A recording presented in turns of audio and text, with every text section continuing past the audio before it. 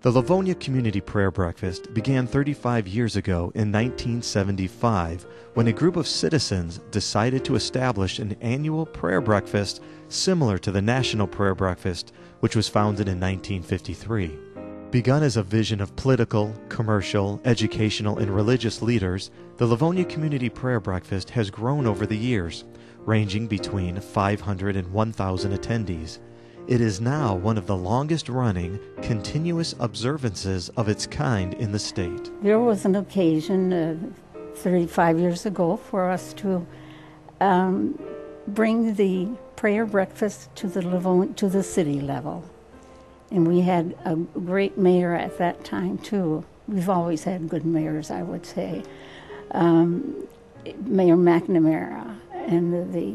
So we felt that this was a great opportunity for us to thank God for the kind of stewardship that the city had at that time, and tell them how grateful we were. I had the opportunity to serve as the chair of the Livonia Community Prayer Breakfast for 7 years for basically two reasons. One, the boards of education and the superintendents that I worked for really saw the value of the school district's involvement in this community-wide event. And secondly, I really enjoyed the opportunity to work with the members of the committee, and I really felt that this committee made a difference in terms of the city, its community, the life of this community, and I really felt I made a contribution by serving on the Community Prayer Breakfast. The focus of the breakfast has been to bring inspirational speakers to the community to communicate positive, faith-based principles. Through their messages, participants are challenged to deepen their faith and encouraged to examine how that faith can most productively intersect with the world. Speakers of note have been one of the reasons for the continuity and longevity of the event. College presidents, media personalities, sports figures, business executives, authors, and political leaders have shared the podium with various religious personalities giving testimony to the place of faith in America's cities and towns. Before I start, I just want to take a second and ask all of you to just note the feeling in this room and the sense of fellowship that's here, and I just want to, at the outset, congratulate all of you for 30 years of this special event. At this point, speakers usually say it's how wonderful it is to be here. The difference is, I mean it. I mean it. This Livonia Prayer Breakfast is famous. I think it's probably the most successful prayer breakfast throughout the state of Michigan, maybe in the Midwest. Michael Card was both speaker and vocalist in 2008 when he led the audience in singing one of his best-known songs, El Shaddai. We will praise and lift you high, El Shaddai. Various musical organizations have performed over the past 35 years. These have included various Livonia Public High School choirs, Tyndale College's Artist Ensemble, Madonna University's choral and all-city groups such as the All-Community Choir in 2000, the All-Community Children's Choir in 1997, and the Livonia Youth Chorus. However, the breakfast is more than special guest speakers and musical performances.